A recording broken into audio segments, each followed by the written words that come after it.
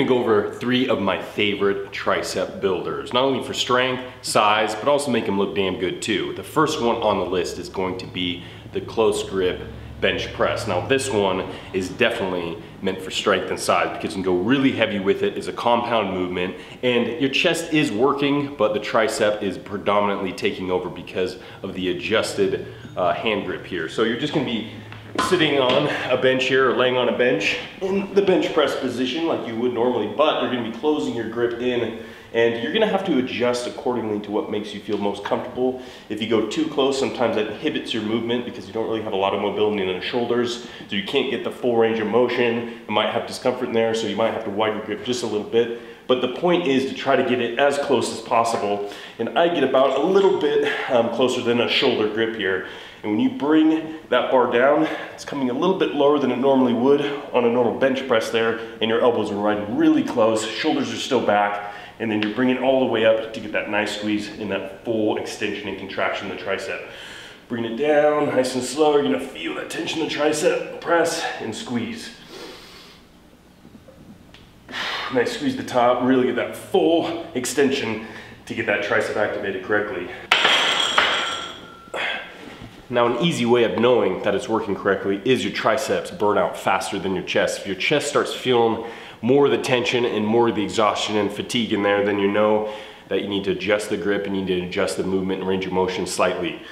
Don't go too heavy at first, kind of feel it out because you do want to go nice and slow, get that full range of motion, bring it all the way down, and then press the top position, full contraction, full squeeze, you get the full benefit. So it's an excellent tool to bring a lot of strength in your triceps and size. So on to 2. Number 2. Here we go. We're gonna adjust the bench over here.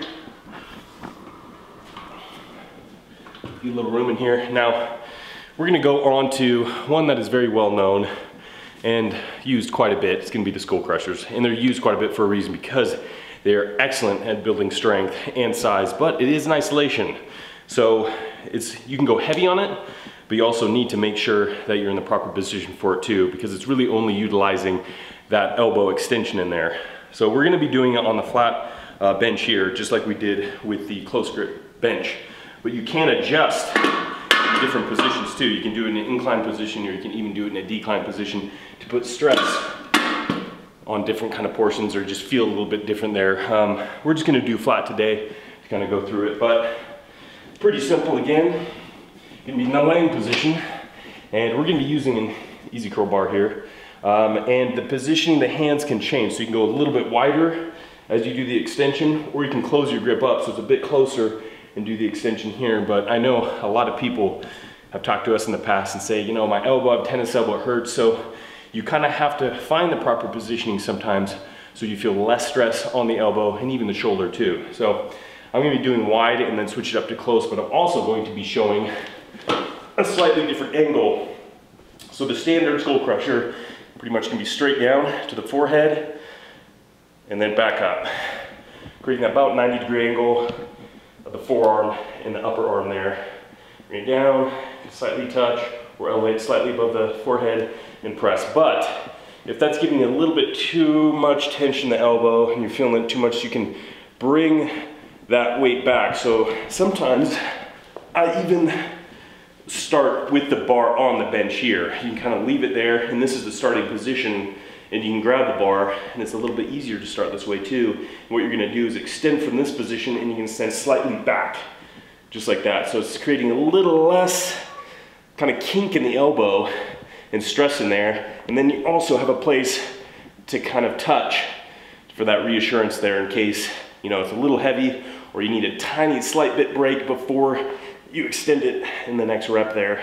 But for me, it creates more tension in this position because you're having to hold it. So if you're in this position, a lot of the stress is off the triceps, and you're just kind of in that rested position until you can bring it back down to the forehead. But in this position, even in the full extension, the triceps have to contract because it's holding that bar and has to stabilize it, and then you're bringing it back down to that bottom position. So that would be my kind of little tip or trick in the skull crusher, to switch things up to make it a little bit more difficult and have more activation in the tricep too.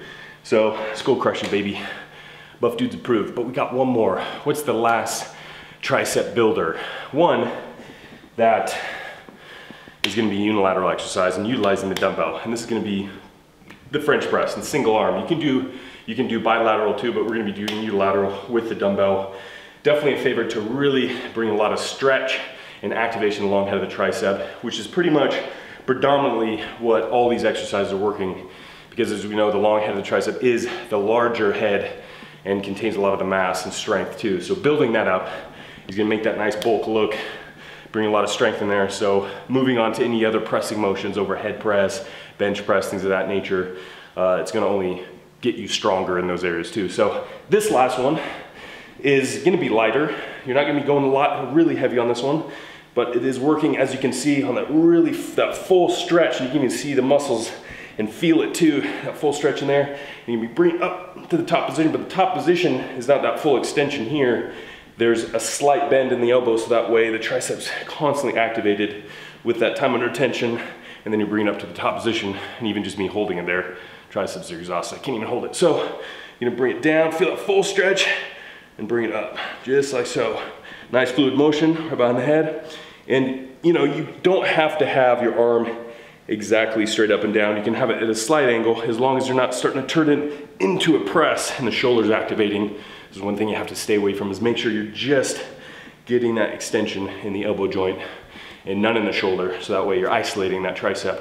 But you do want to have it nice and fluid motion there, as you can see, full stretch down, and then bring it to the top position. So very kind of simple motion, not really complicated. You just want to hit the back of your head. You want to utilize your shoulders. Like we were saying, in any kind of isolation exercise, you're trying to pinpoint one joint, one movement, so that way it helps isolate a certain muscle group. Because as we know, compound movements work multiple joints, multiple muscles, and then isolations are really kind of trying to pinpoint certain areas that you might be weak on, or you're really just trying to concentrate on. So there you go. 3 easy tricep movements that are gonna help build strength, size, and create that buff dude physique, baby. There you go. Thanks for joining. See you next time, and stay buff.